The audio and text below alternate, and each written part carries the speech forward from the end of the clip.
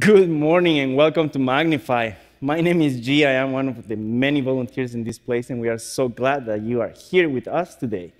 If you are streaming this service from any device at home or any streamed service, welcome. We are so happy to have you. Guys, you are very social distance. You are overachievers here. Awesome. Wow. I was going to ask you to smile to your neighbor, but probably I'm going to ask you to just wave. It's like 2 blocks. Remember, 6 feet away. Right? We are going to have a really awesome time worshiping our Lord God. We're going to sing a few songs. We are going to have communion. So if you haven't gathered the elements, they're right there at the entrance. And also we're going to hear from our lead pastor, Zainea. He's going to keep continuing the teaching over Ashes to Beauty. So that is a great series. So at this moment, I'm going to invite you and sing with us.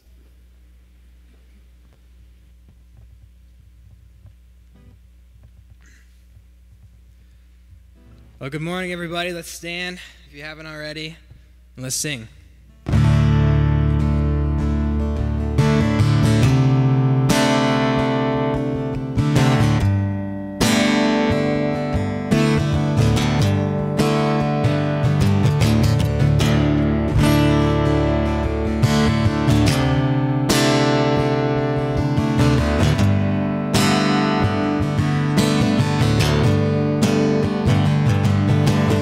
God, I'm on my knees again.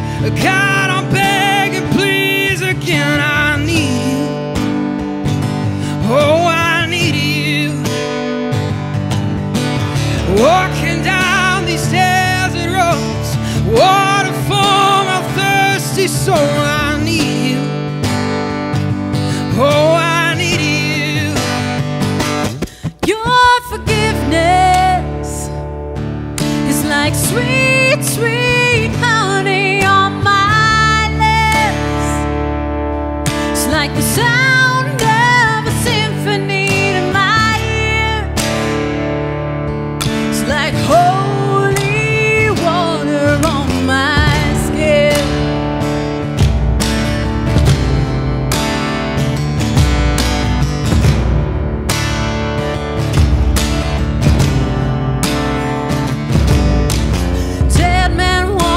Slave to sin, I want to know about being born again. I need you. Oh God, I need you. So take me to the riverside, take me on to baptize. I need you. Oh God, I need you. Your forgiveness is like sweet, sweet honey on my lips. It's like the sound of a symphony to my ears. Oh, it's like holy water on my skin.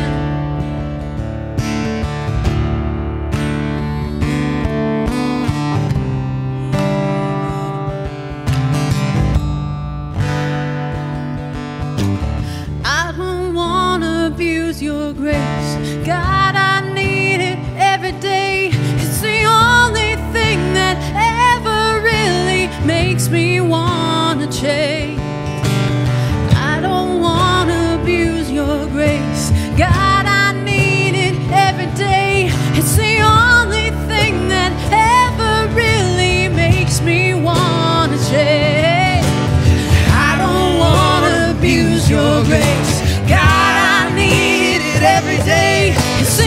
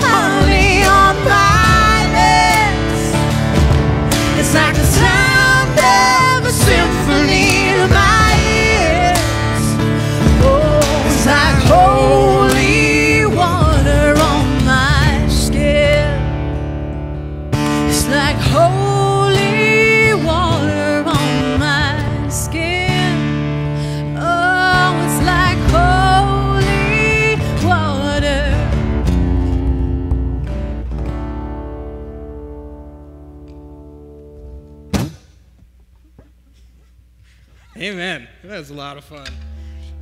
1 John 3 says this, see what great love the Father has for us, that we should be called the children of God, and that is who we are. I can't think of another way to describe that as we are so drenched, so lavished with his love. As we keep entering into worship this morning, let's have that in mind as we sing of God's great love for us. Sing, oh precious. We're singing, oh precious is the flow that makes me white as snow. No other fount I know. I am washed, I am washed, I am drenched in love.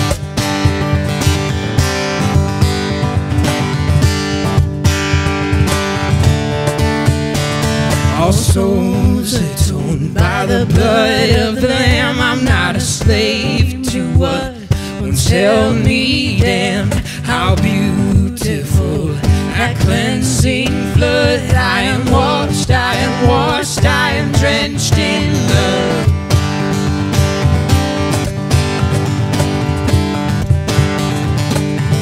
Sing it out.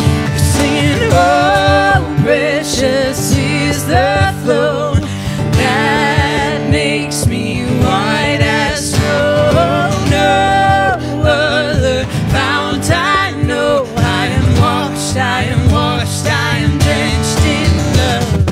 Oh,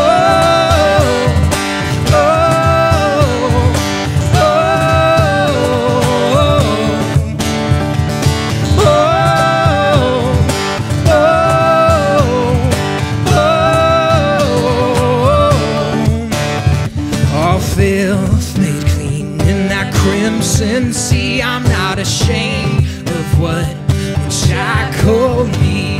How infinite that grace divine. I am free, I am free, I am a child of God.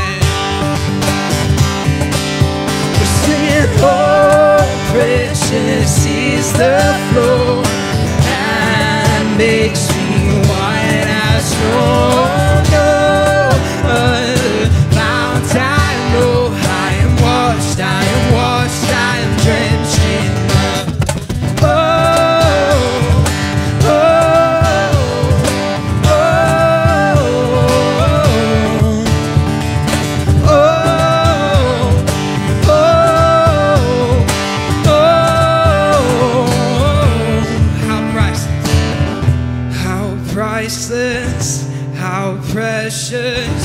There is power in the blood of Jesus.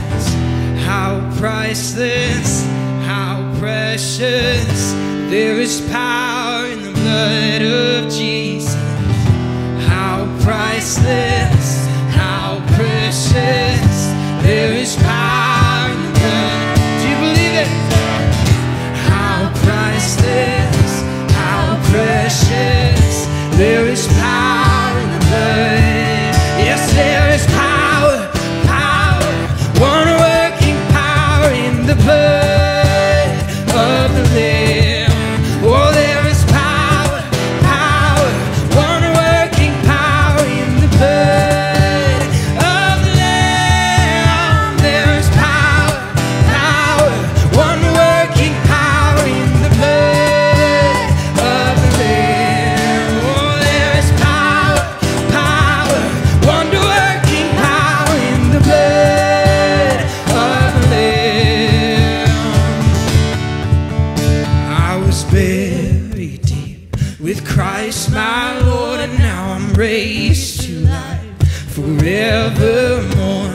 My name's been carved upon your heart. No, not death, no, not hell could ever rip us apart. We're singing, oh precious is the flow that makes me white as snow. No other fount I know. I am washed, I am washed, I am drenched in love. Oh precious is the flow that makes me white as snow. No other fount I know.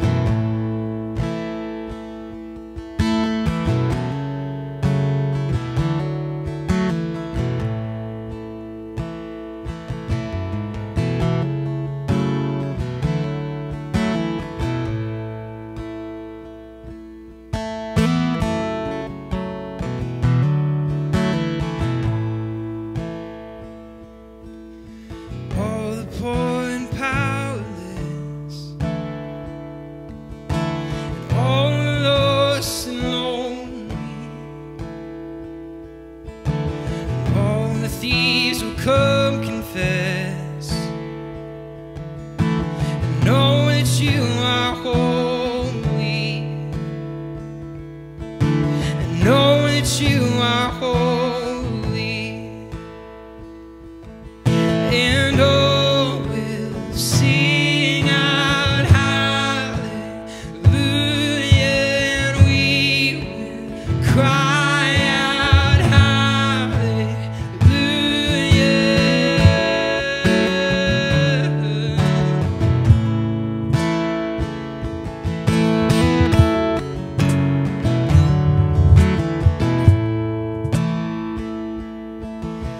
all the hearts who are content, and all who feel unworthy, and all who heard but nothing left, we know that you are holy. We sing this out together. And all will sing out hallelujah, and we will cry out hallelujah, and all will sing out hallelujah, and we will cry out hallelujah.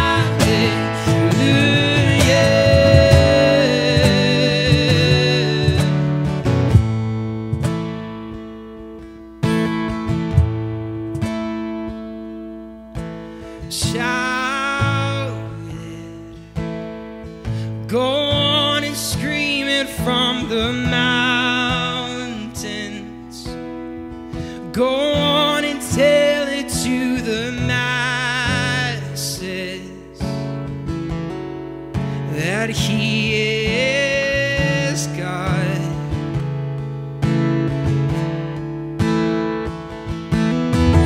Shout it, go on and scream it from the mountains, go on and tell it to the masses that He is God.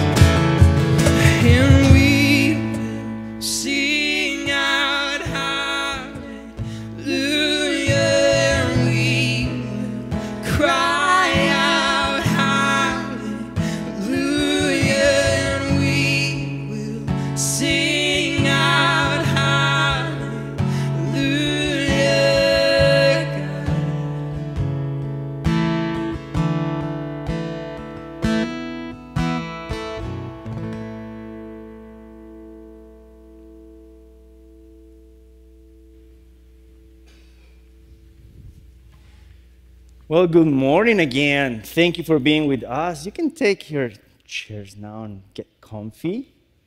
My name is Gia. I am one of the many volunteers in this place, and we are so glad that you are with us today, worshiping our Lord God. It is a fantastic day to do that. And if you are new with us today, we just want to say thank you for being with us. We want to know you. We want to connect with you. Should not shake hands, but we can do the coronavirus shake, like this. But really, we would like to get to know you.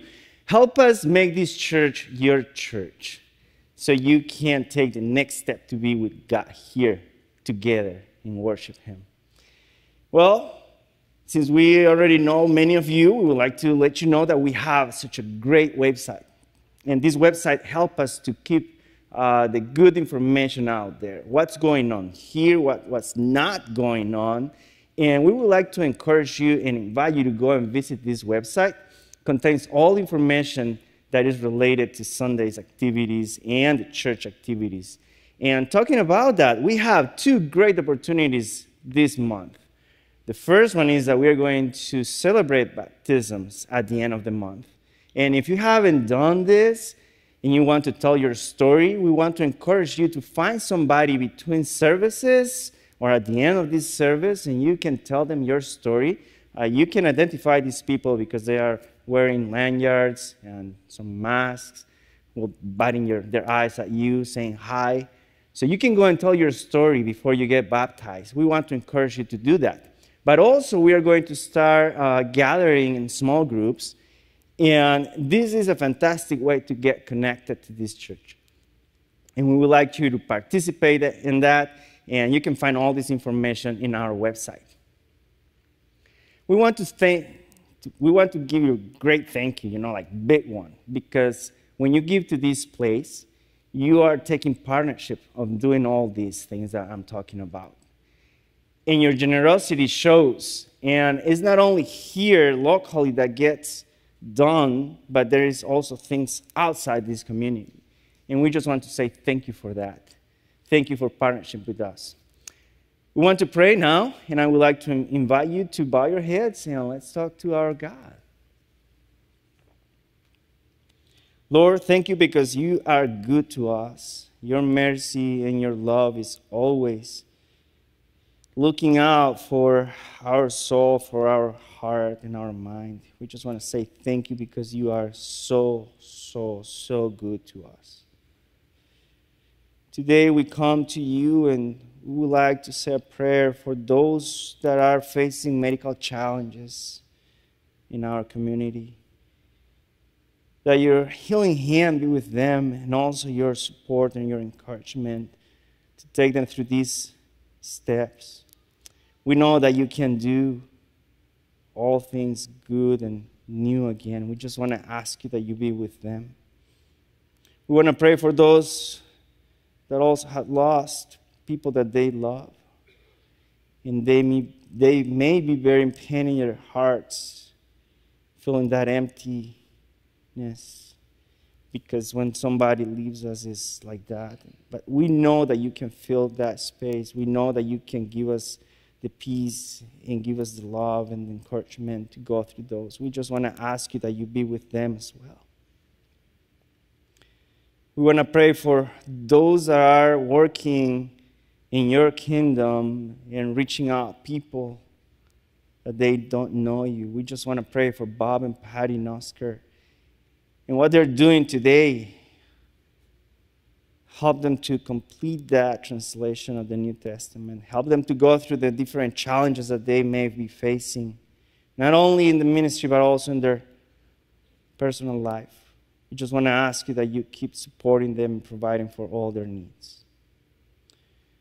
God, open our hearts, open our minds so we can learn from your word. Talk to us and help us be more like you. In the name of Jesus we pray. Amen.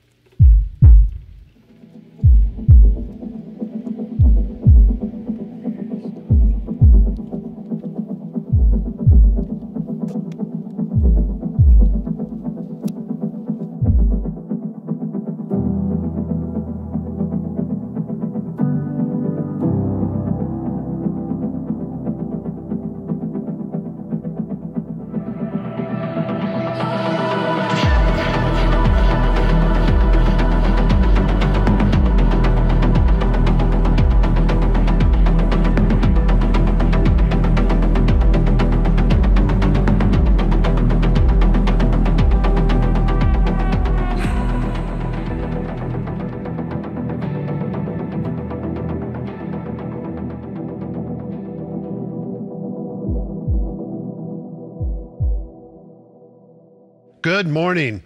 If you have a Bible with you or nearby you at home, please turn to the book of Proverbs and Proverbs 23, and our scripture this morning will be verses 1 through 3.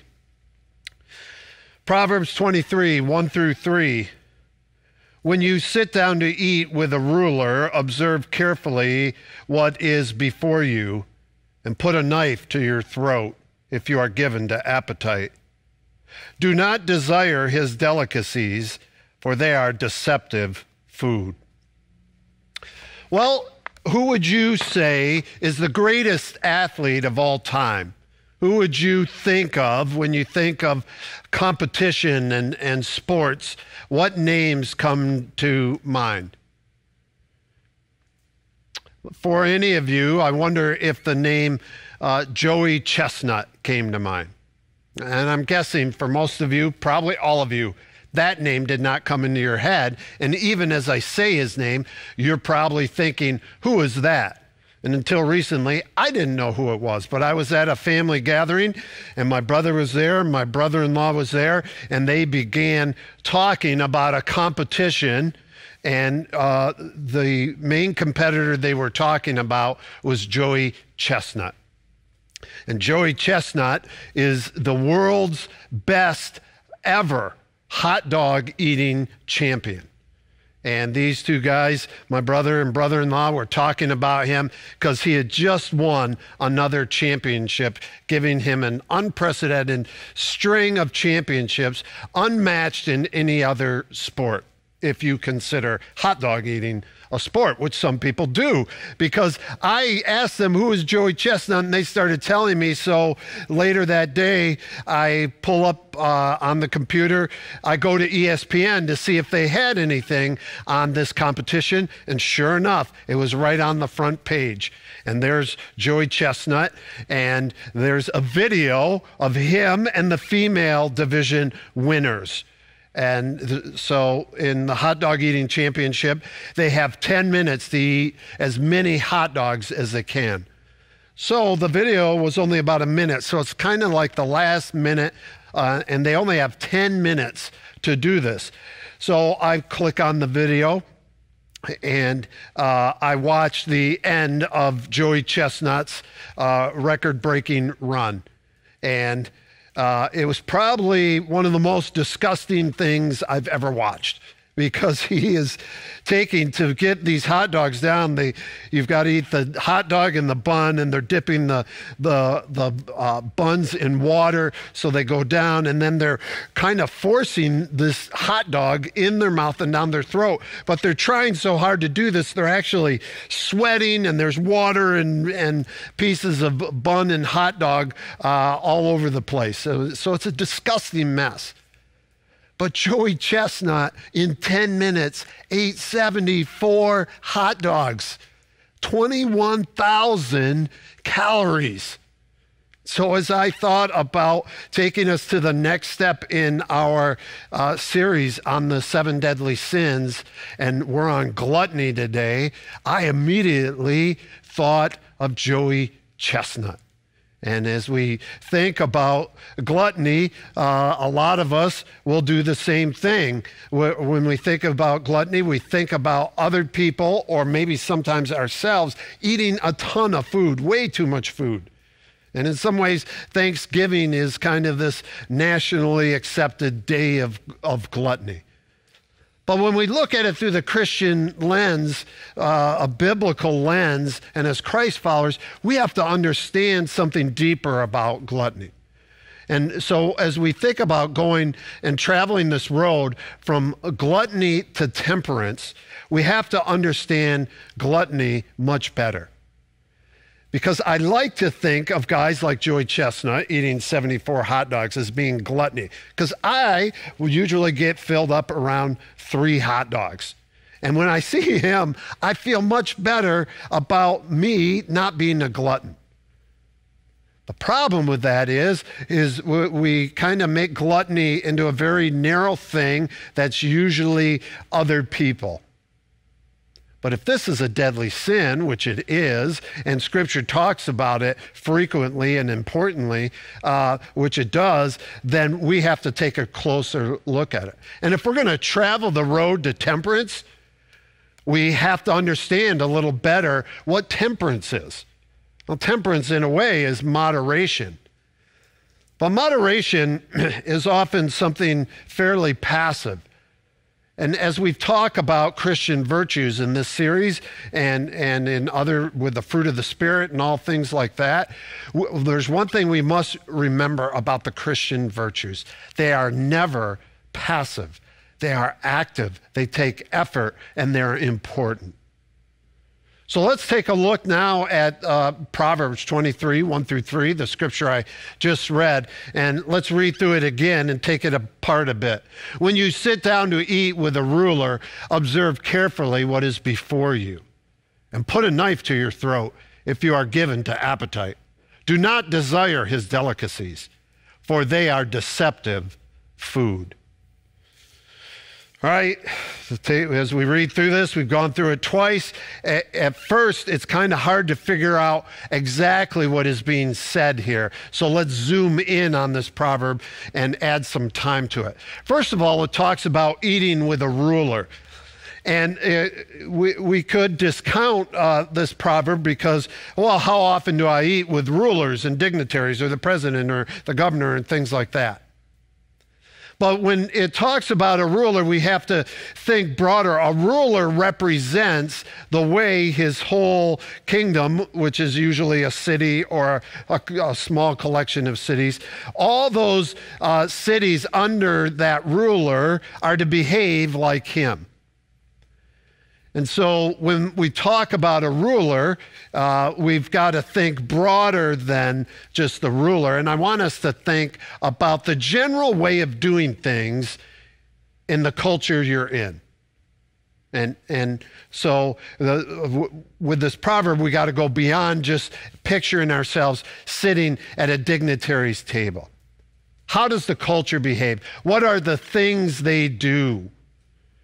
It also said about when you sit down to eat there, observe carefully.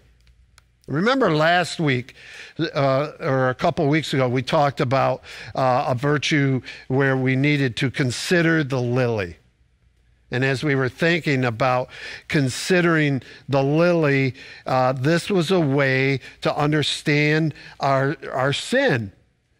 And we were trying to travel the road from envy to gratitude. But this concept of observing carefully, of taking time to think about what's going on around us and in us, is an enormous part of the Christian life. And we're in a very fast-paced culture. And in many ways, if you're like me, I love it. I love to make things happen. I love to accomplish things. I love things to change and good change to keep coming. And what can happen, though, as our culture embraces that as a way of doing virtually all of life, it squeezes out the time we set aside to be reflective. Proverbs slow us down, and it's telling us, observe carefully what's going on in the culture around you, in the way they consume things. Then it says, put a knife to your throat if you're given to appetite. And some translations will say, if you're given to sloth or to gluttony. Put a knife to your throat is a figure of speech. When I first read this, I'm like, what is going on here? But it's a figure of speech used in the ancient Near East, in the Hebrew communities, and it simply means do whatever you have to do to curb your bad desires or your propensity to overdo it. Whatever it takes, even if it takes putting a knife to your own throat to stop you from over-consuming. And in this, the writer of Proverbs is telling us to prepare yourself to see the danger of overconsumption, to see the danger of gluttony, and to go to great lengths to curb it in. And it talks about the ruler's delicacies. And these are things our culture values. And some of them we consume and partake of every day, just like the culture around us. But our culture will start to bring certain things to the forefront and give them higher value and encourage greater consumption. What are those things in our culture? Well, it depends where you live and what's going on. But certainly things like alcohol, and we're encouraged to go buy more, and clothing, and our advertising world is giving us all kinds of prods to go out and consume more and more and more. And really, it goes well beyond food, and that's one of the important things we need to see here as we look at gluttony is the many, many ways this is about much more than food. So what does our culture begin to set aside as the higher goods? And then we're told, don't desire these things because they're deceptive.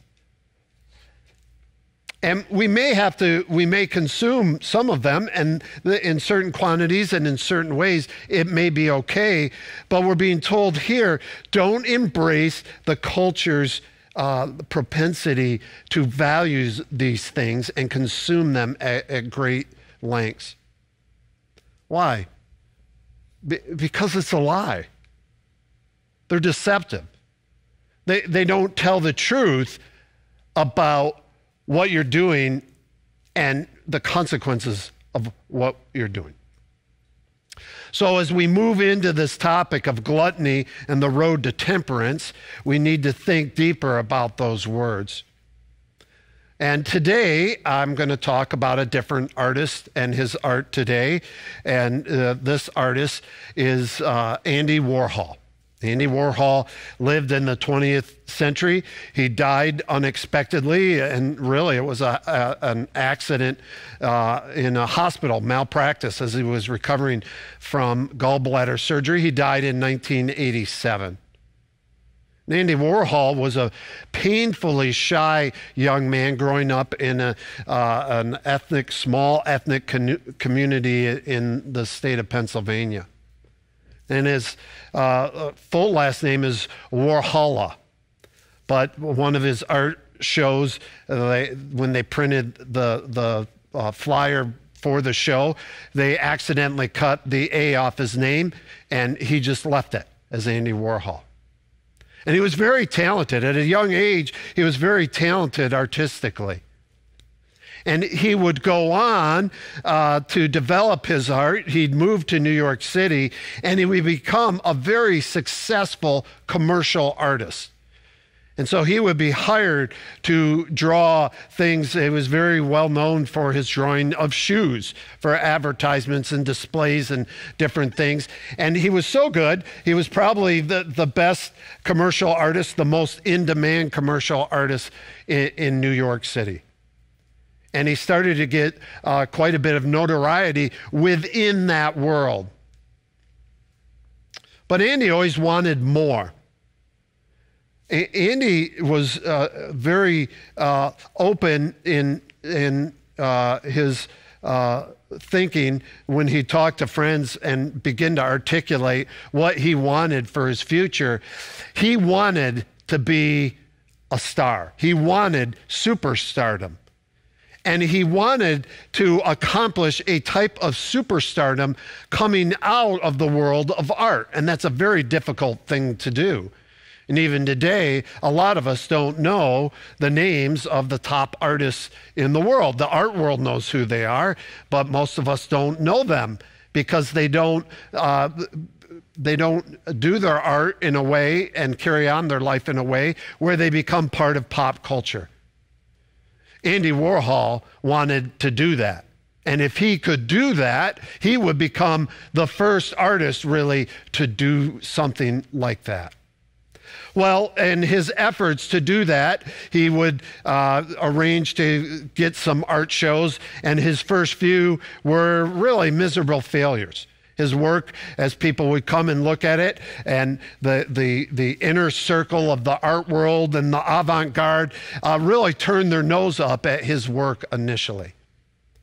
But then, through a contact that he developed a friendship with, he got an art show out in California.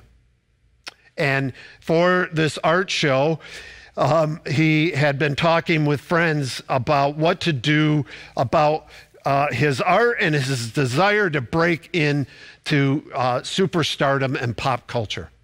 One of his friends told him he should just paint ordinary objects. And what do you like and what do you... Well, Andy Warhol, every day he would eat the same lunch. He would eat a peanut butter and jelly sandwich and a can of Campbell's soup. And so Andy Warhol set about to paint 30 paintings, about 20 inches high each, 30 paintings, or 32 paintings, and each painting was a can of Campbell's soup. And the difference in the paintings was the flavor. And he painted all 32 varieties. And so the art show was these 32 paintings of cans of Campbell's soup. And at first blush, they all looked the same. But then when you see the different flavors or the different varieties, and that was the difference. And there they all were, 32 cans of paint. Well, the people came, the avant-garde came, and they loved it. And it was this art show that is going to burst him open the door for him to move to the next level. And he developed a style of painting where he would use silk screening. And he would take common objects or famous people. He would often use people who were already pop stars, and he would make silk screens of them.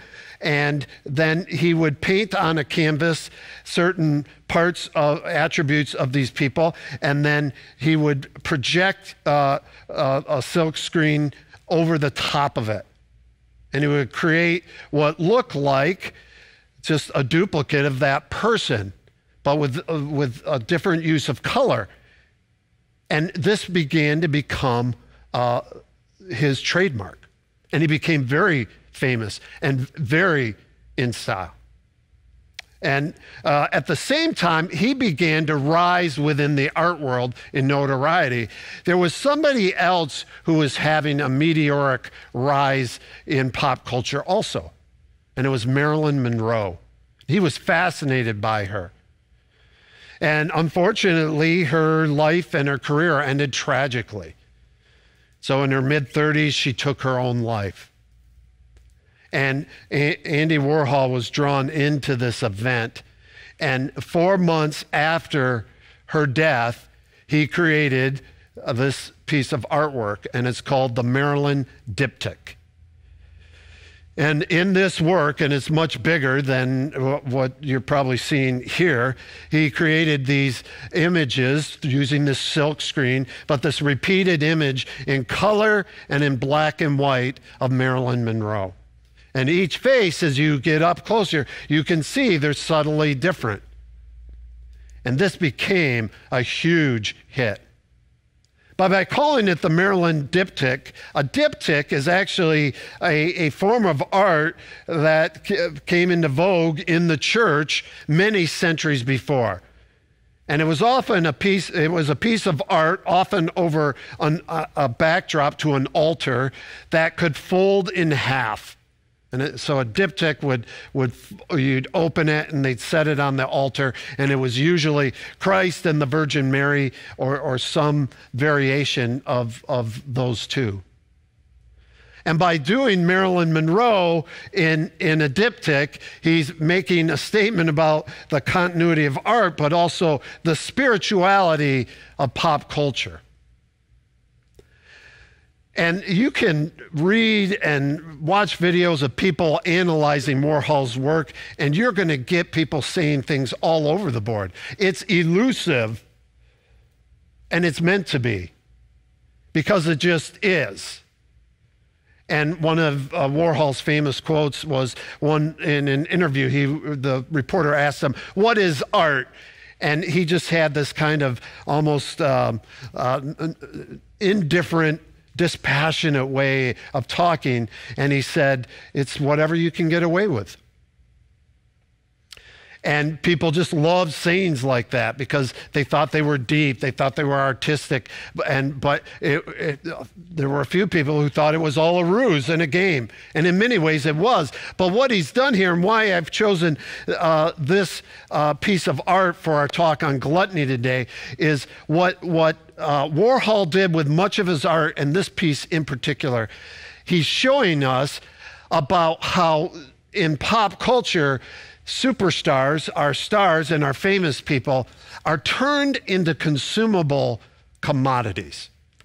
So the real Marilyn Monroe was a person, but Marilyn Monroe in pop culture becomes a commodity. And through technology, she is made into a commodity that can be consumed by everyone. And you can have her whenever you want, however you want, and wherever. And so everybody can have now Marilyn Monroe as a commodity. And you can consume her, if you will. We can consume our celebrities in as much quantities as we'd like. And pop culture encourages unbridled consumption. And in this painting and in much of Warhol's work, we see him bringing that to the forefront, but he brings it in a way that he feels is at least okay and maybe even virtuous. But he would probably say, it just is. And I want to be part of it. And we all want to be part of it. But in this becomes an artwork that can really symbolize how through pop culture and technology, many things other than food can be things we overconsume and fixate on. And here's the truth about gluttony.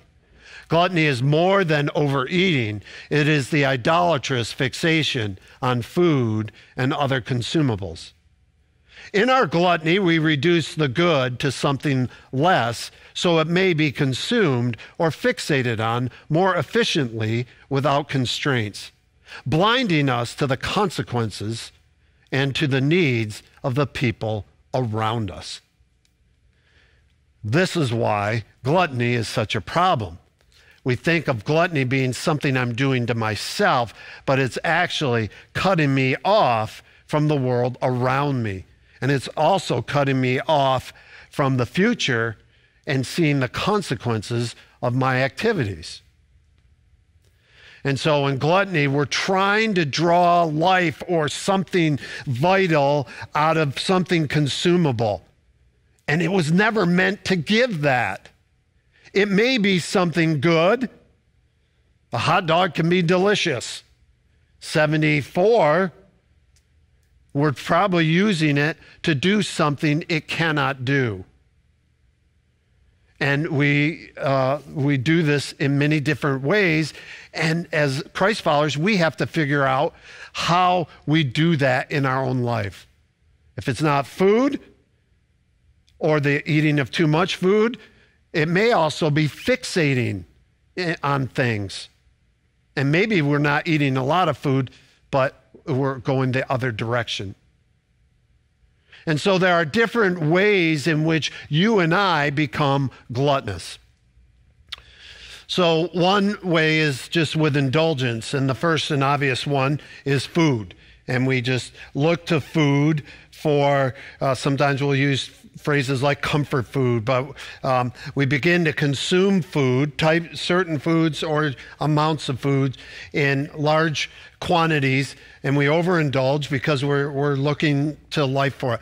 But sometimes it's video things. We use phrases like binge watch of shows, and over time this can become a form of gluttony, or it can be video games or other electronic and visual media. It can be buying. We may not have a lot of money, but buying a lot or looking to buy things as a continuous way to bring about happiness in life. We can become gluttonous in the way we buy. We can become gluttonous in the way we exercise. When I was younger, I ran a lot, did tons of exercise, but half the reason I was doing it was so I could eat a lot and it wouldn't affect me. That's a bad dynamic. That's like competing gluttonies. And so even exercise, instead of seeing the good of what our bodies can do and trying to keep them healthy, we overdo it and we try and extract something of relevance and self-worth out of a gluttonous way in which we look to exercise. Or we fixate on things. And so maybe we're not consuming a lot, but we're always thinking about that thing. And there can even be sometimes a reverse pride with something like food. And we fixate on it and we think about it. And we pride ourselves in how little we eat or how careful we are. But even in doing that, we reduce food to something less than the good. And we see this in the marketplace. And if you go to the supermarket, a lot of our foods that we buy we don't buy foods, we buy attributes of the food. Rich in fiber, high calcium, omega-3. And we reduce the food from this overall good thing that if eaten right and well, it keeps us healthy and we enjoy it, but we don't overdo it. Instead, we try and isolate aspects of it and we reduce it to something less than it really is. And we sit around eating things that really aren't very delicious. But we do it because we're fixated on eating too little or really controlling it. Social media can become a fixation. It can be Facebook and Twitter or Instagram, things like that. We fixate on different forms of that, and the media, social media that we participate in, or just the media in general. When we think about the broader culture and the pandemic and the riots and all these things, just think of the bombardment of videos and news articles that are out there and we're sending to each other, and read this before they take it down and all these things. It doesn't mean that those issues aren't important. But when we fixate on them in a gluttonous way, it crowds out everything else, and it actually diminishes their importance in our mind. So being careful with the pandemic may go down in our mind just because we've overindulged in the media surrounding it, and we've just kind of sickened ourselves to it. Well, and there's can be a form of gluttony going on. Shopping, so over here was buying, here we have shopping. So sometimes we just, maybe we don't have a lot of money or time, but we love to shop. And when we shop or play video games or even look at pornography and things like that, and that gluttony will be covered in lust, when we shop, dopamine is released in our brains and it relaxes us. It gives us a mild euphoria. And sometimes we become addicted to that over there or here, and we fixate on not so much buying, but just shopping, and we'll look through Pinterest and on and on and on. Now, those can be good things, but sometimes we become gluttonous in the amounts and the ways we're doing it. And we can fixate on making our house better, making our yards better, things like that. Or body image. And this is related. We may overdo exercise, but overall we can just fixate on our body image. And it is good to be healthy. And it's not okay to get out of control and overweight. None of those things can be unhealthy and have all kinds of consequences. But too often, we sit at the ruler's table and we see what culture says is important, and it's fixated on body image. And so we dress that way and we fixate that way, and we just think about our own bodies constantly, and that fixation becomes a type of gluttony. So to think about now, the opposite is temperance. And our biblical story today is about temperance. And temperance isn't, as I said earlier, isn't just a passive thing. There's power to temperance. There's power to being grateful and seeing the good in things and using them in good and uplifting ways. And not just doing it ourselves, but as a community. So what I want us to do is we're going to go to the end of Acts chapter 2. And Acts chapter 2 is important in many ways, but in particular for this church and many other churches. When we talk about our 6 values here, they come out of this section of Scripture. And so people, the Holy Spirit is about to be poured out, but the church is forming. And we're getting, at the end of Acts chapter 2, we're getting a quick snapshot of the church and how they're behaving. So Peter's given his speech, Holy Spirit has come, and thousands have converted, and this is how the church is behaving. And they devoted themselves to the apostles' teaching and the fellowship, to the breaking of bread and the prayers. And awe came upon every soul, and many wonders and signs were being done through the apostles. So when we read through this scripture, we can see the 6 values. The first thing they did, and it's put first for a reason, devoted to the apostles' teaching. It begins with the word of God and sitting under the word. And that's part of our worship. And it's also part of our learn. And those are our first 2 values. So when we gather on a Sunday, even virtually, we're all sitting under the word together. And so we're worshiping and we're learning, and we're to take that seriously. But they're also devoted to the fellowship, to each other, and that's the relating. And we're going to see how through the scripture they also serve, they give, and the scripture we have this morning is going to end with reach, how the church is going out. But right here, this is how we're supposed to live together. And temperance is a crucial part of what's going on in this community. They are not given over to gluttony, be it food or otherwise. And so there's a power to temperance. And gluttony undermines the Christian community. So now we see more of how they're relating. And all who believed were together and had all things in common. And they were selling their possessions and belongings and distributing the proceeds to all as any had need.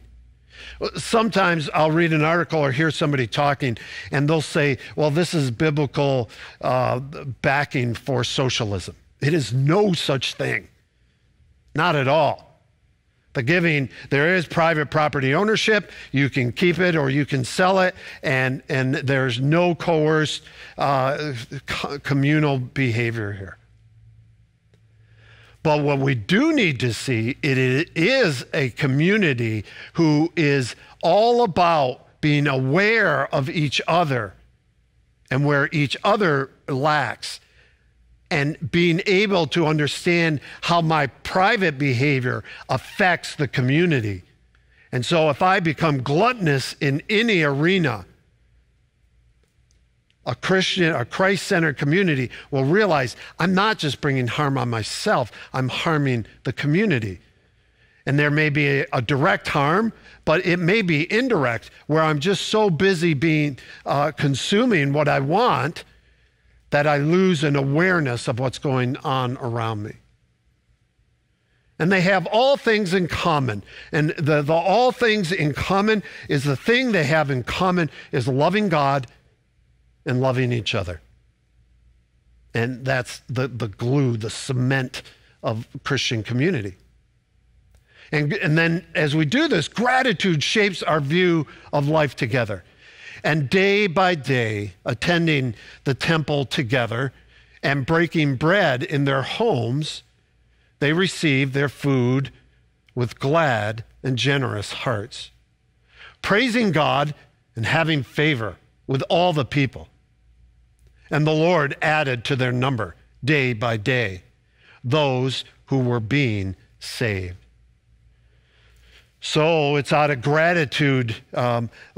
Temperance has power because it's underlying it is a true sense of gratitude for everything, that everything I have available to me, it's good as God made it. And when I order my loves and keep it in the right place in my life, it's good.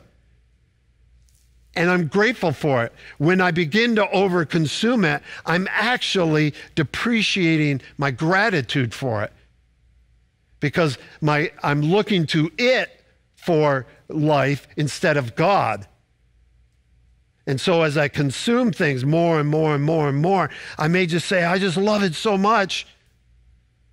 But it's depreciating. I'm looking for life from it, and it's depreciating my gratitude for God. I have cut off seeing it as a good thing that God gave to me so I can love him and love the people around me.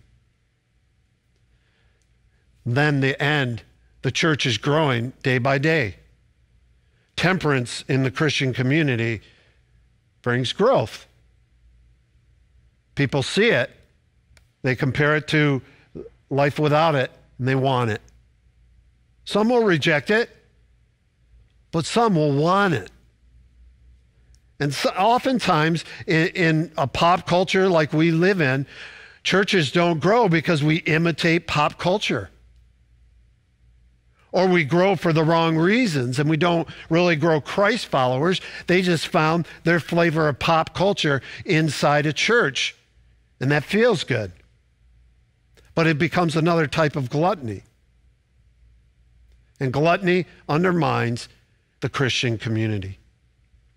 And so temperance is where we get the power of gratitude moving through all we do in loving God and loving others. Apostle Paul will pick up on this in his letter to the church at Philippi. And he contrasts those who find their pleasure and their satisfaction outside of Christ and those who find it within Christ. So Philippians 3:19, he writes this, their end, those without Christ, their end is destruction. Their God is their belly, and they glory in their shame with minds set on earthly things.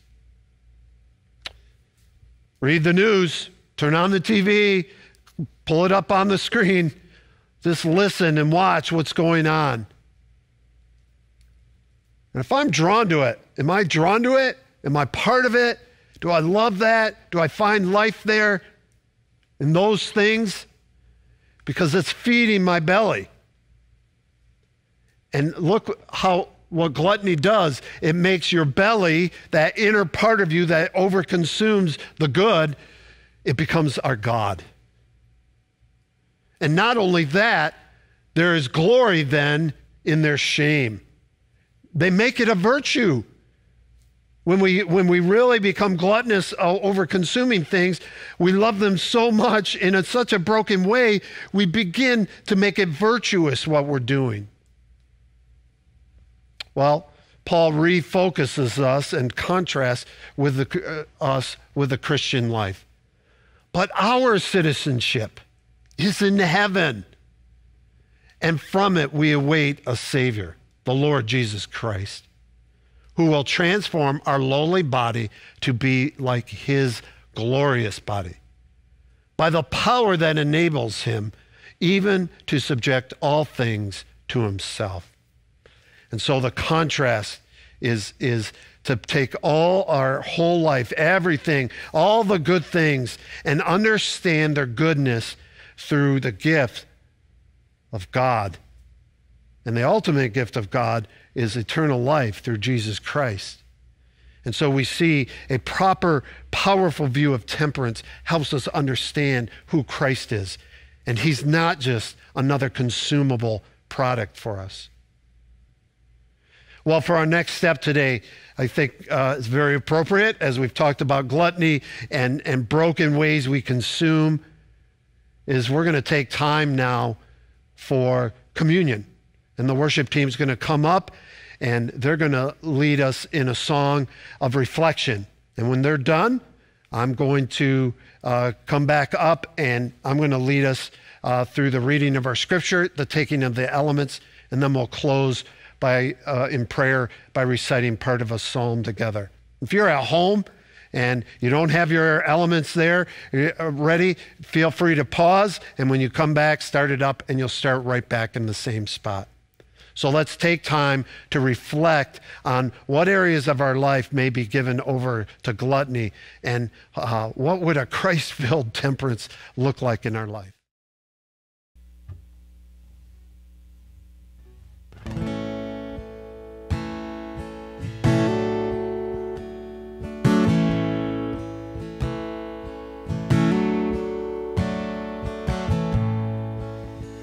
Are you hurting and broken within, overwhelmed by the weight of your sin? Jesus is calling. Have you come to the end of yourself? Do you thirst for a drink from the well? Jesus is calling.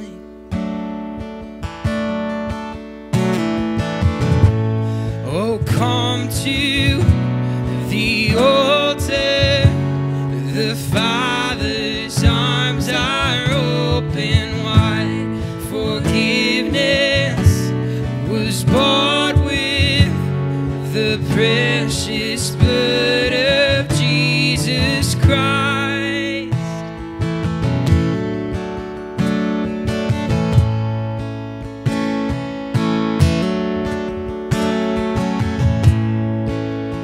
Leave behind your regrets and mistakes. Come today, there's no reason to wait. Jesus is calling. Bring your sorrows and trade them for joy. From the ashes a new life was born. Jesus is calling. Oh, come to the altar. The Father's arms are open wide. Forgiveness was bought with the precious blood of Jesus Christ. Oh, come to the altar. The Father's arms are open wide. Forgiveness was bought with the precious blood of Jesus Christ.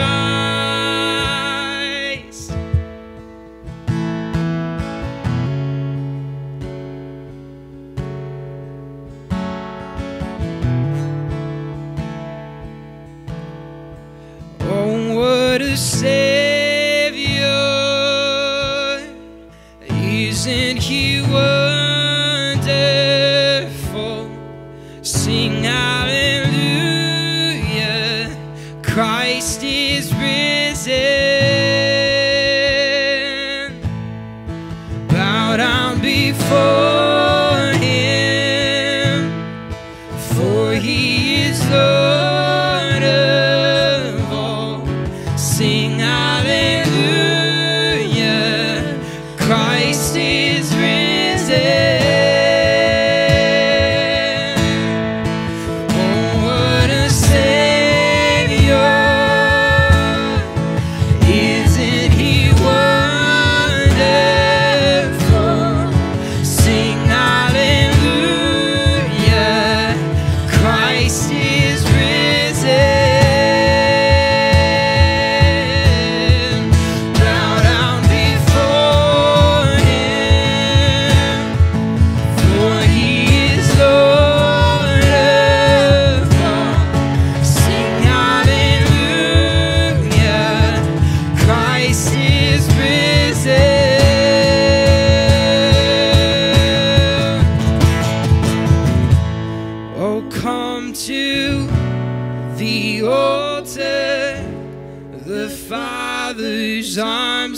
are open wide. Forgiveness was born with the precious blood of Jesus Christ. Oh, come to the altar. The Father's arms are open wide. Forgiveness was bought with the precious blood of Jesus Christ. Oh,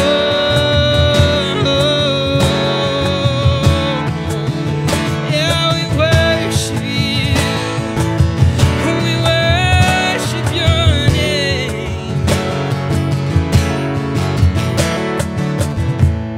Oh, come to the altar. The Father's arms are open wide. Forgiveness was bought with the precious blood of Jesus Christ.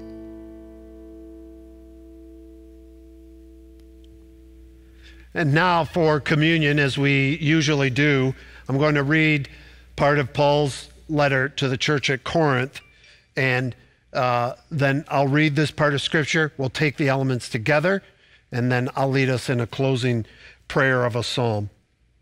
For I received from the Lord what I also delivered to you, that the Lord Jesus, on the night when he was betrayed, took bread, and when he had given thanks, he broke it and said, "This is my body, which is for you. Do this in remembrance of me." In the same way also he took the cup after supper, saying, "This cup is the new covenant in my blood.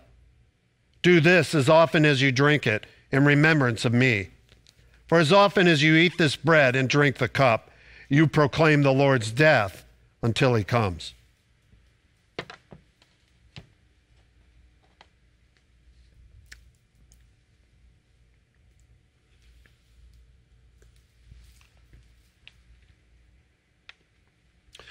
Well, let's take a minute now, and if you're at the campus, let's stand together and recite this part of a psalm as our closing prayer. Follow with me. So I will bless you as long as I live. In your name I will lift up my hands. My soul will be satisfied as with fat and rich food, and my mouth will praise you with joyful lips. When I remember you upon my bed and meditate on you in the watches of the night. For you have been my help, and in the shadow of you, your wings, I will sing for joy. My soul clings to you. Your right hand upholds me. Have a great Sabbath.